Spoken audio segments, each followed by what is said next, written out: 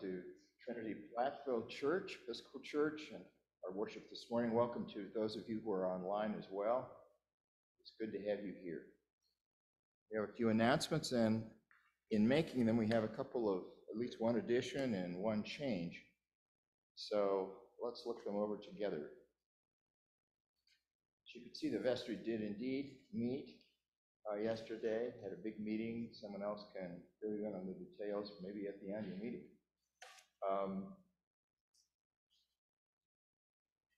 So there's a soup and bread supper on the 7th, followed by the Taizé service. And then you see the next Mass coming up with Father Christian on the 11th. But before we get to Wednesday, the 14th, we are going to have a pancake supper here, Shrove Tuesday, from 5 to 7. 5 to 7 on the Tuesday before Ash Wednesday, and the Ash Wednesday service has a time now of 10 a.m. So are there other announcements? Janine?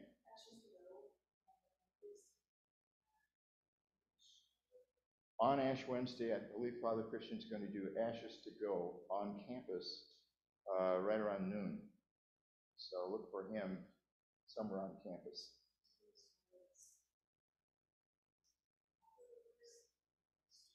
Upper doors of the student center. Usually, in the past, I know he's always Ash Wednesday's always fallen on a very bitterly cold day. So maybe this one will help him out a little bit. So, other announcements. Thanks for being here. Let us worship God together.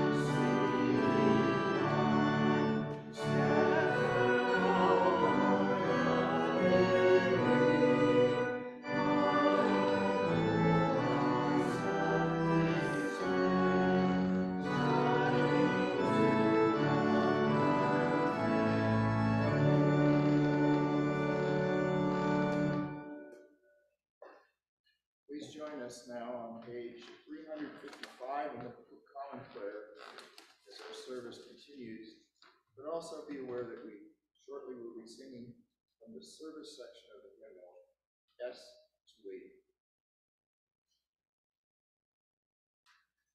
Blessed be God, Father, Son, and Holy Spirit.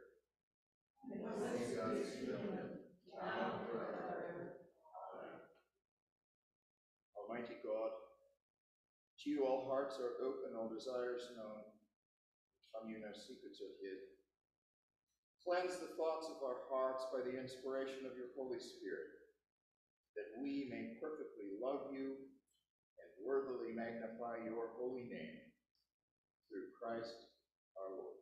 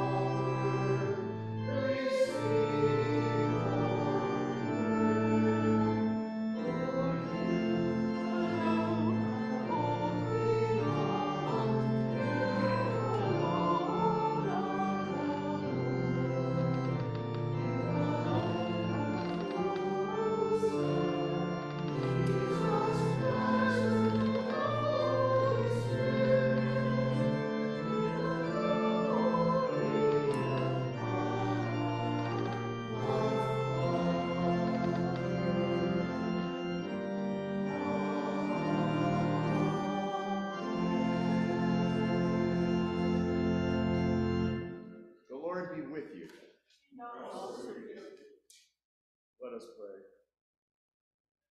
Set us free, O God, from the bondage of our sins, and give us the liberty of that abundant life which you have made known to us in your Son, our Savior, Jesus Christ, who lives and reigns with you in the unity of the Holy Spirit, one God, now and forever. Amen. Please be seated for the lessons.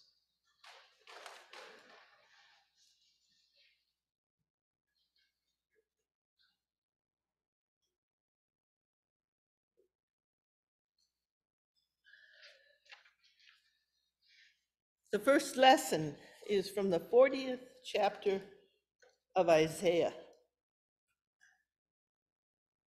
Have you not known? Have you not heard? Has it not been told you from the beginning? Have you not understood from the foundations of the earth?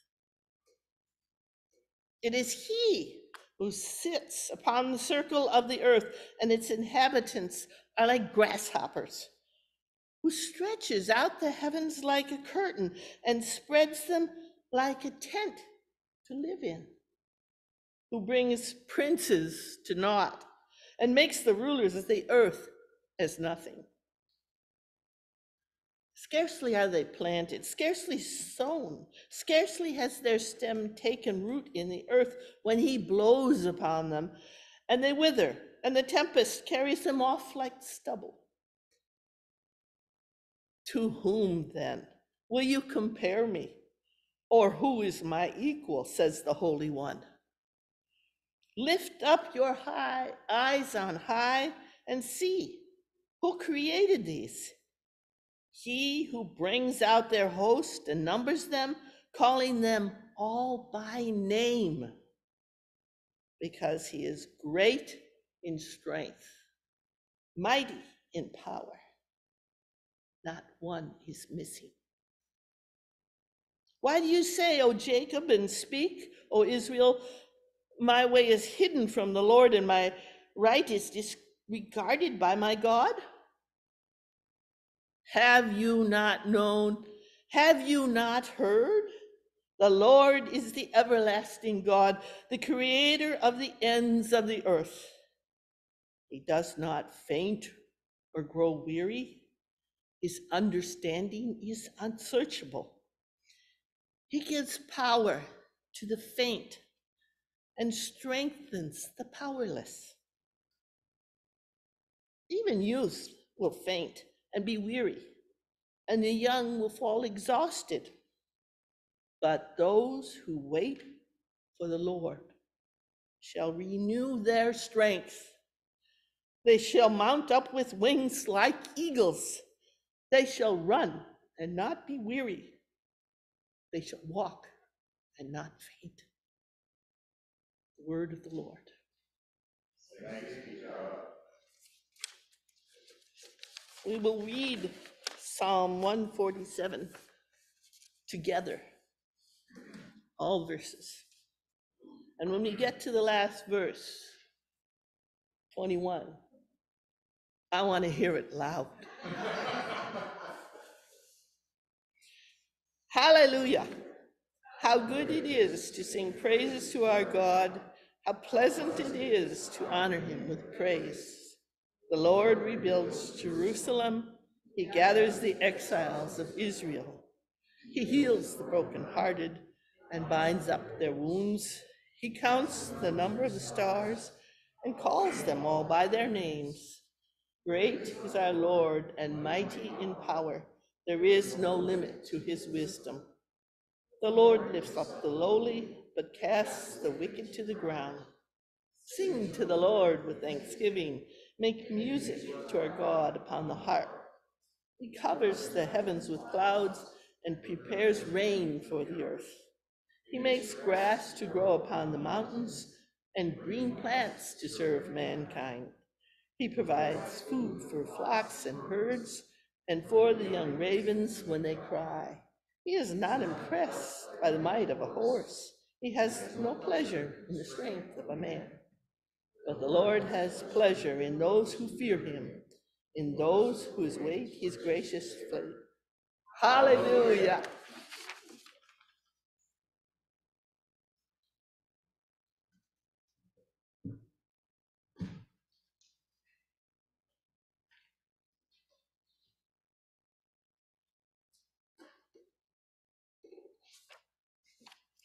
The second reading is from 1 Corinthians. If I proclaim the gospel, this gives me no ground for boasting, for an obligation is laid on me, and woe to me if I do not proclaim the gospel. For if I do this of my own will, I have a reward. But if not of my own will, I am entrusted with a commission.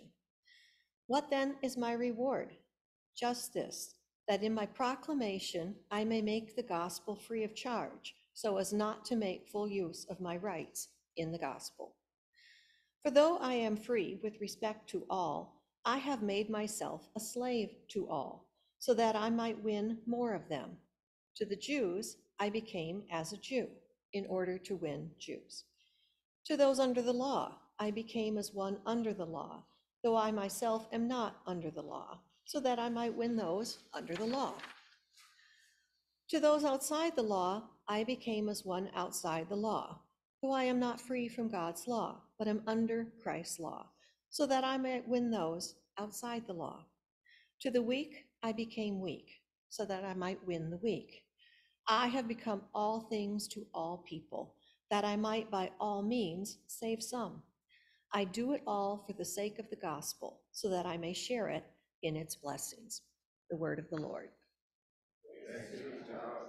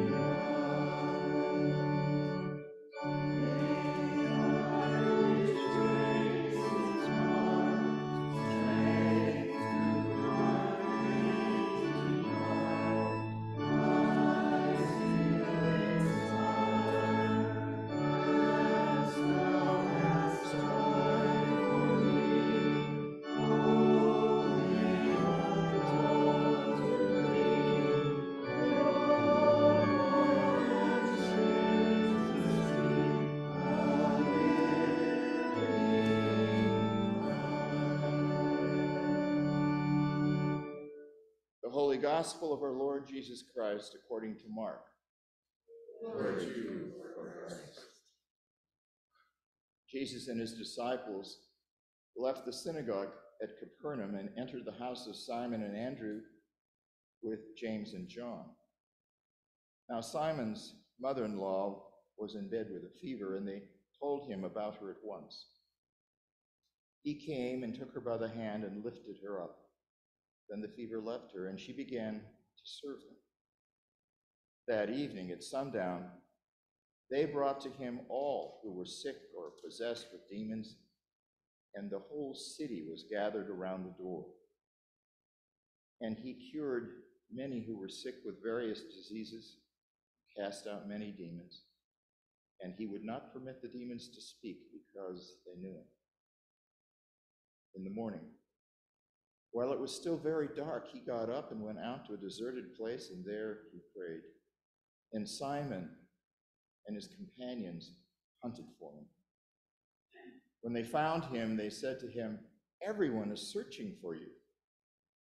He answered, "Let us go on to the neighboring towns, so that I may proclaim the message there also, for that is what I came out to do." And he went throughout Galilee, proclaiming the message in their synagogues and casting out demons. The Gospel of the Lord. Praise to you, Lord Christ.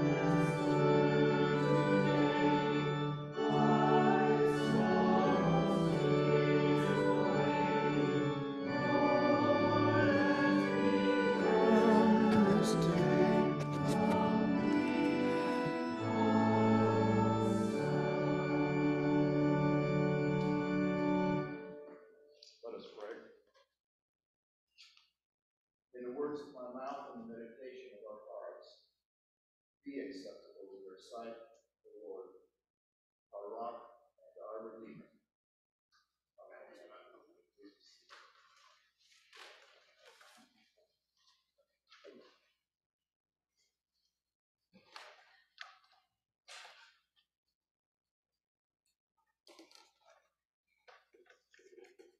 Well, once again, good morning. If this sermon had a title, and it doesn't, I think I would give it the title, Vulnerability.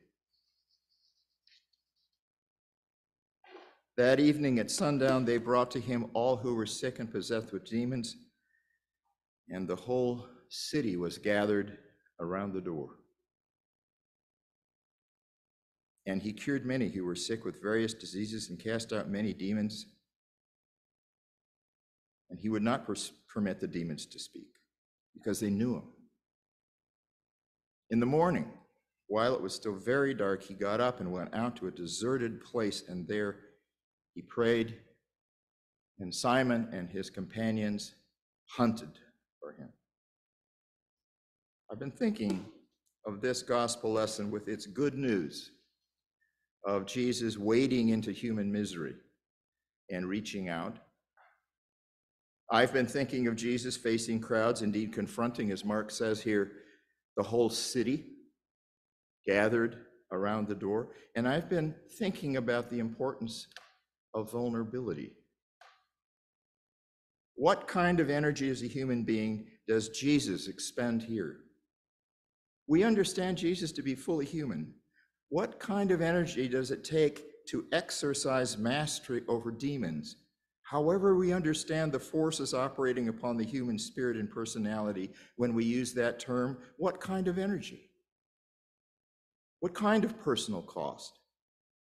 And he cured many who were sick with various diseases and cast out demons. To be a healer is to bring salvation, or to be a savior is to be a healer. The Greek root of the term salvation is rescue. But even that obscures, at least in part, the extensive meaning of the term. The scholar John Alsop has written about what it means to be saved or rescued, writes, "The goal of such deliverance is the establishment of God's reign among his people." And then we know that many terms are associated with salvation, but essentially it means deliverance, deliverance from bondage. We've prayed about that with our collect this morning. Deliverance. This morning we did pray, "Set us free, O God, from the bondage of our sins and give us the liberty of that abundant life in which you have made known to us in your Son, our Savior, Jesus Christ." Salvation leads to liberty and an abundant life. In the Old Testament, though, the Hebrew adds another meaning. The root here is broadening or enlarging. Salvation enlarges. It creates space as Alsop said, in the community for life and conduct. Salvation creates space. So from this perspective, more than individuals are being healed, communities get affected. Communities get opened up and restored. That's why the whole city comes to the door. An energy is being released and the community gathers. Liberation and salvation are linked. Now, our Old Testament lesson for this day, I think when you read it, does touch base with this idea of liberation. I can't do it the way Marilee did it, but have you not known, have you not heard, the Lord is the everlasting God, the creator of the ends of the earth. There's this mystery, but also this sense that God is present to liberate us. Listen. And later, he gives power to the faint and strengthens the powerless. Those who wait for the Lord shall renew their strength. And that beautiful ending, they shall mount up with wings like eagles. They shall run and not be weary. They shall walk and not faint. He gives power to the faint and strengthens the powerless. Strength is being renewed. Liberation, salvation. The dimensions of salvation are being announced to the whole community here in the midst of bondage. But this is also what Jesus is about. Alsop writes, "The meaning of the term gospel, good tidings, is the essence of salvation. The traditions of Jesus record various accounts of Jesus' acts of delivering people from forms of physical, spiritual, psychic, demonic, cosmic bondage to a condition of restored wholeness and soundness." And he cites specifically this reading from Mark. Okay, all this takes energy. Jesus is bringing shalom, the Semitic term for peace, wholeness, and well-being. He's bringing that into the lives of people. We see him at work, but the question arises, where is his shalom? In the midst of healing, Jesus disappears. Is he fleeing? Is he drained? Well, perhaps. The disciples search, but he's nowhere to be found. I've been reading a book by Wayne Muller called Sabbath, and there's a chapter there that's called Dormancy. It's not too long. And he writes about both plant and animal communities retreating into a state of supreme inactivity. Dormancy. He says there are two stages. The first is quiescence. It's an initial stage, and here plants especially slow their growth in response to environmental cues. I've got some plants in a cold room. They're slowing their growth. Quiescence is followed by rest. Muller points out that this stage is controlled more from within than without. Seedlings in the resting stage will not grow, and we know that various animals hibernate in winter. A woodchuck's body, he writes, temperature may drop more than 30 degrees Celsius. A mouse's heartbeat slows from 600 times per minute to 30 during hibernation. And then he starts connecting the dots, Muller does, to human spirituality and our need to rest. When we see Jesus withdraw from the press of the crowds and retreat to a place of rest, he is not simply taking a well-deserved break from his usual and exhausting ministry. He is honoring a deep spiritual need for a time dedicated not to accomplishment and growth, but to quiescence and rest. The disciples don't get it when they go hunting for him. There's work to be done. Where have you been? Often we don't get it as well. We don't understand that to be in the midst of healing, compassionate work, which we should be about, there is a profound need to rest. It's imperative. If Jesus asks us to follow him and figure out how we should wade into the midst of our community, follow him personally, we should also understand that this following includes rest, shalom, peace, wholeness, well-being. Personal shalom arrives in the midst of a willingness to keep some sort of Sabbath. But I said this was supposed to be about vulnerability. In our gospel from Mark, Jesus' habit of wading into human misery, suffering, anxiety, and confusion drains him. We know that. He seems to have discarded the usual human self-protective covering over his personality and over his very being. He becomes vulnerable, excessively vulnerable. This may seem to be a stretch, but I don't think so. All this suggests to me that to be a healer is to become vulnerable in some way, shape, or form. Are we willing to take this step? Over the past weeks, I've arrived at a new awareness and appreciation of my own vulnerability. For me, recently, strangely, it seems to be linked to joy, even liberation. But this connection has not always existed or even been apparent. After most of my medical interventions for cancer, a cancer which thankfully has been, at least for a while, eradicated, I moved from some minor annoyances associated with radiation therapy to the arrival of an occasional grip of anxiety, sometimes in the form of waves of panic. Now, this is trifling in comparison to the suffering of others, but I have seen it when it appears as an affliction. Rarely have I seen it as an opportunity for the presence of the Spirit of God. In the midst of waves of anxiety and their aftermath, I have found myself strangely vulnerable, but strangely also joyous. How can this be? Filled with gratitude.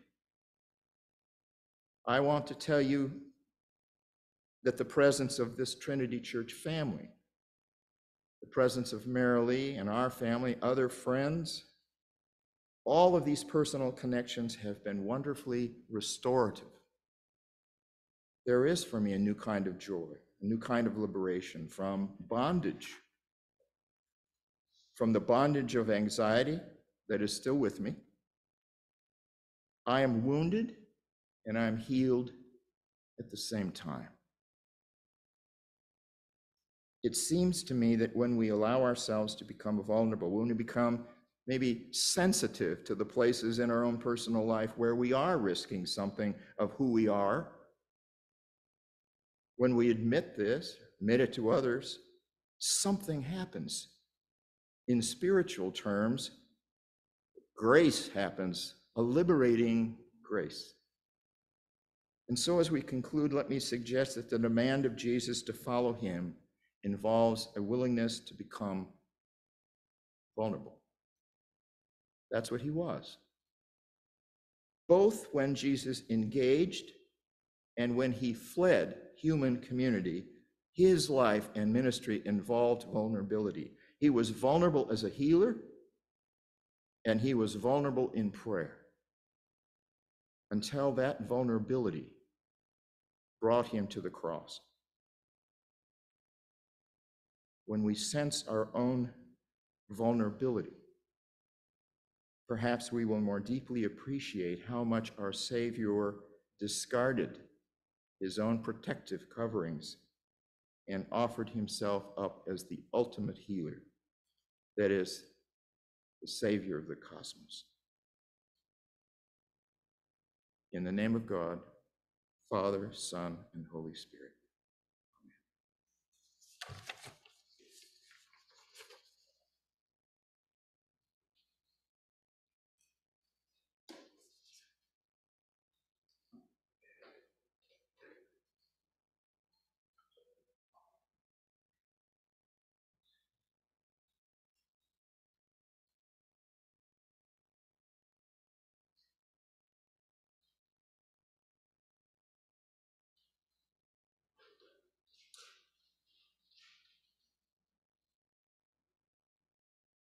The Nicene Creed is found on page 358, Book of Common Prayer. Let us stand and say it together. We believe in one God, the Father Almighty, maker of heaven and earth, of all that is seen and unseen. We believe in one Lord, Jesus Christ, the only Son of God, begotten of God and the Father, God from God, light from light, true God from true God, begotten, not made, of one being with the Father. Through him all things were made, for us and for our salvation. He came down from heaven by the power of the Holy Spirit. He became incarnate from the Virgin Mary and was made man. For our sake he was crucified under Pontius Pilate, suffered death and was buried. On the third day he rose again, in accordance with the Scriptures. He ascended into heaven and seated at the right hand of God. He will come again in glory to judge the living and the dead, and his kingdom will have no end. We believe in the Holy Spirit, the Lord of eternal life, who proceeds from the Father and the Son. The Father and the Son, who is worshipped and glorified, who is spoken through the prophets.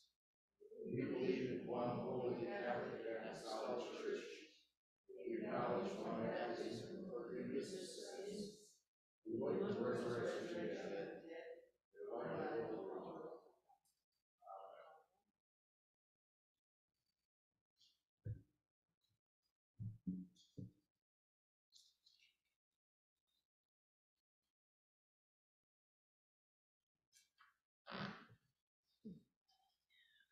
Prayers of the people are Form 3, found on page 387. Father, we pray for your holy Catholic Church, that we all may be one. Grant that every member of the Church may truly and humbly serve you, that your name may be glorified by all people. We pray for all bishops, priests, and deacons. They may be faithful ministers of your word and sacraments. We pray for all who govern and hold authority in the nations of the world, that there may be justice and peace on the earth. Give us grace to do your will in all that we undertake, that our works may find favor in your sight. Have compassion on those who suffer from any grief or trouble, that they may be delivered from their distress. We pray for the special needs and concerns of this congregation and for others. We especially pray for Stacy, Dan, Teddy, Katrina, Steve, Faye, Jeremy, and Dennis. For the Anglican Cycle of Prayer, we pray for Archbishop Foley Beach and his wife Allison, and Bishop Frank Lyons and his wife Shawnee. And for the Diocesan Cycle of Prayer, we pray for Saint Ansgars in Heartland. Give to the departed eternal rest. We praise you for your saints who have entered into joy. May we also come to share in your heavenly kingdom. Let us pray for our own needs and those of others.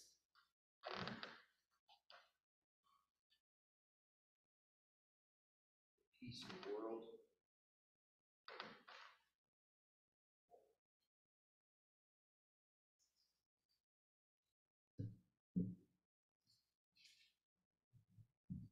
Almighty and eternal God, ruler of all things, heaven and earth, mercifully accept the prayers of your people. Strengthen us to do your will. Through Jesus Christ, our Lord. Amen. Now let us confess our sins towards God and our neighbor using a confession on page 360.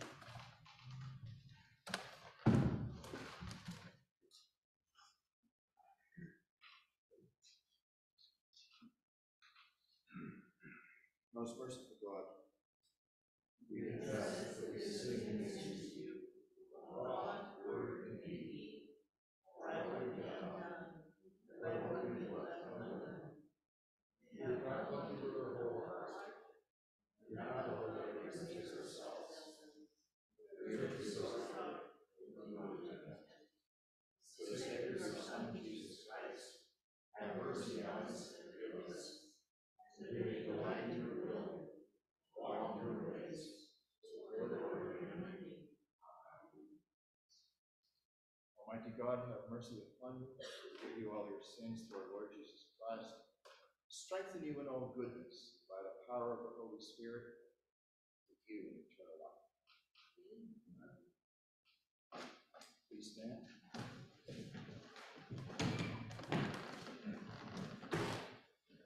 And now the peace of the Lord be always with you. And also with you.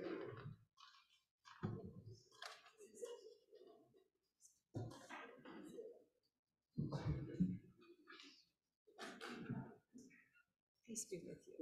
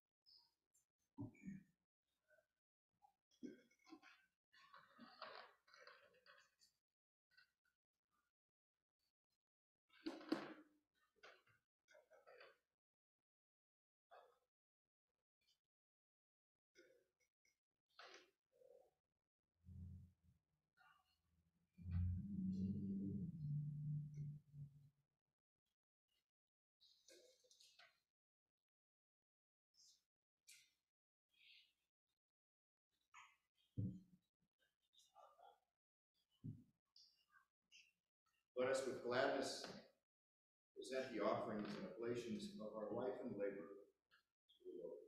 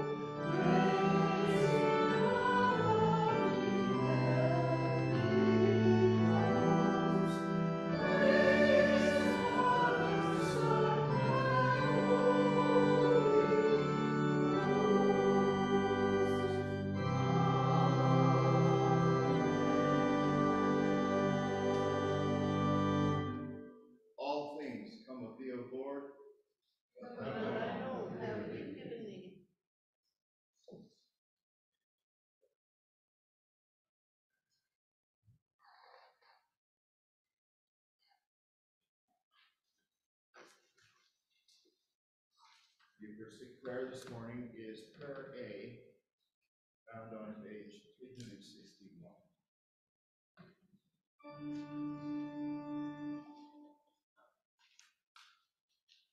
The Lord be with you.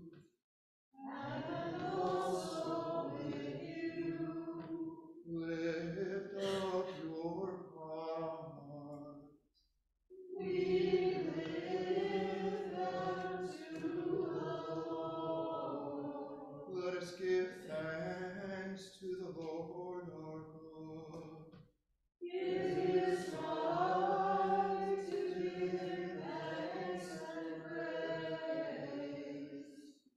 It is right and a good and joyful thing, always and everywhere to give thanks to you, Father Almighty, Creator of heaven and earth, because in the mystery of the Word made flesh, you have caused new light to shine in our hearts, to give the knowledge of your glory in the face of your Son, Jesus Christ our Lord. Therefore we praise you, joining our voices with angels and archangels, and with all the company of heaven, who forever sing this hymn to proclaim the glory of your name.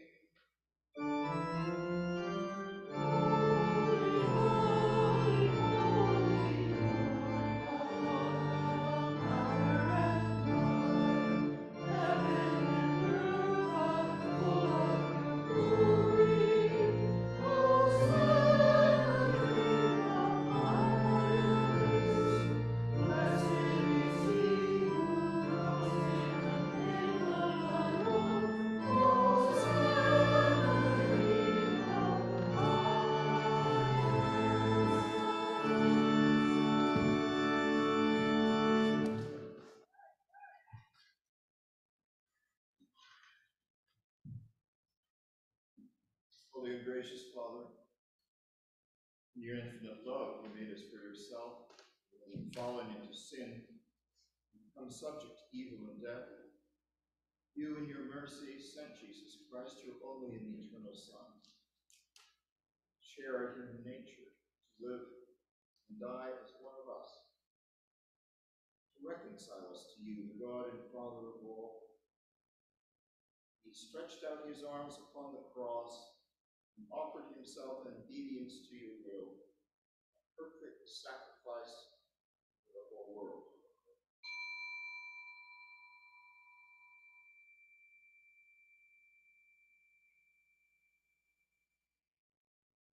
On the night he was handed over to suffering and death, our Lord Jesus Christ took bread. And when he had given thanks to you, he broke it and gave it to his disciples and said, "Take, eat. This is my body, which is given for you. Do this for the remembrance of me."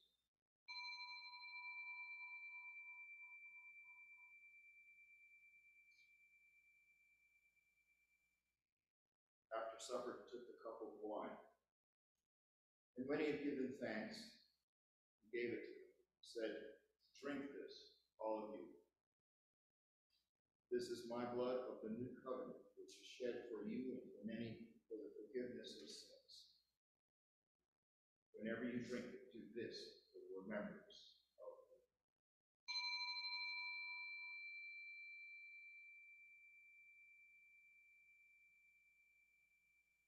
Therefore, we proclaim the mystery of faith.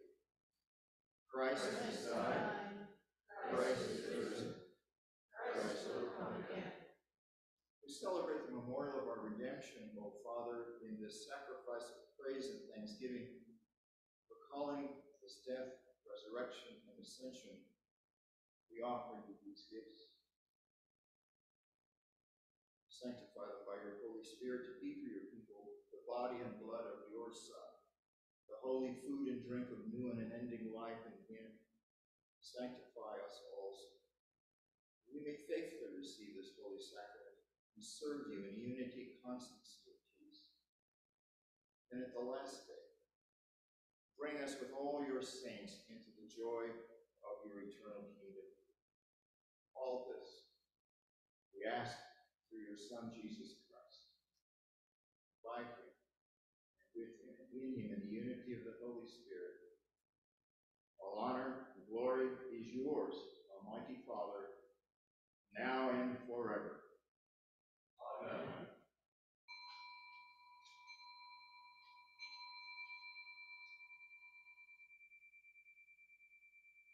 Now, as our Savior has taught us, we are bold to say, Our Father, who art in heaven, hallowed be thy name. Thy kingdom come, thy will be done, on earth as it is in heaven. Give us this day our daily bread. Forgive us our trespasses, as we forgive those who trespass against us. Lead us not into temptation, but deliver us from evil. For thine is the kingdom, the power, and the glory, forever and ever.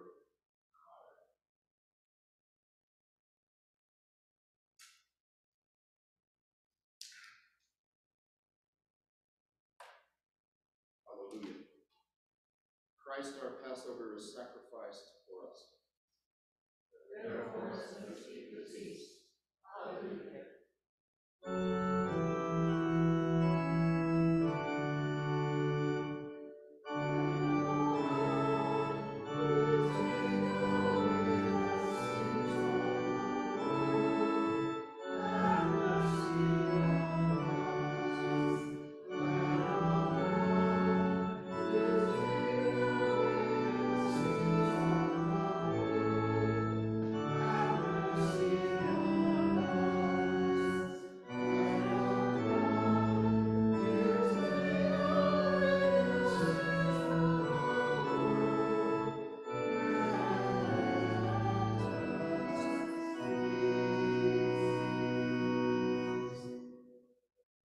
Gifts of God for the people of God. Take them in remembrance that Christ died for you. Feed on him in your hearts by faith with thanksgiving.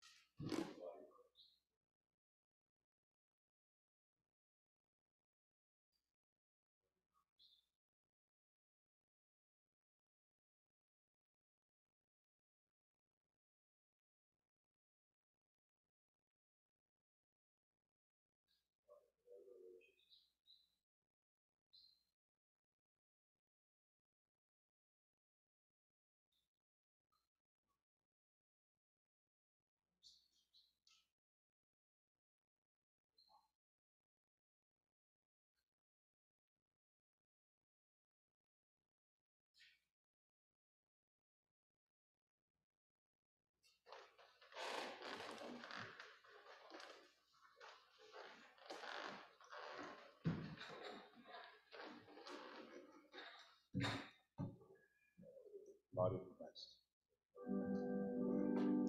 Body of Christ. Body of Christ. Body of Christ.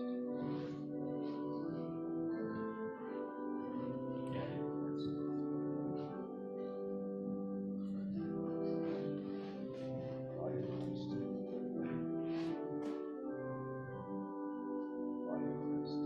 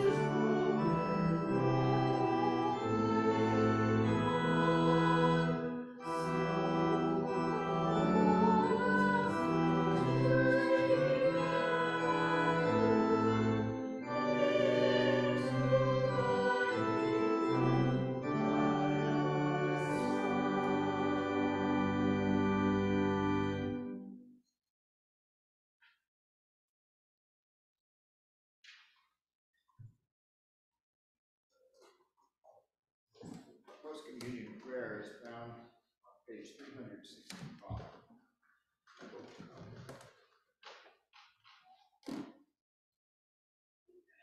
Let us pray. Eternal God, Heavenly Father, you graciously accepted us as living members of your Son, our Savior, Jesus Christ. You have fed us with spiritual food in the sacrament of his body and blood. Send us now into the world in peace. Grant us strength and courage to love and serve you with gladness and singleness of heart. The blessing of God Almighty, Father, the Son, and the Holy Spirit be with you, remain with you, now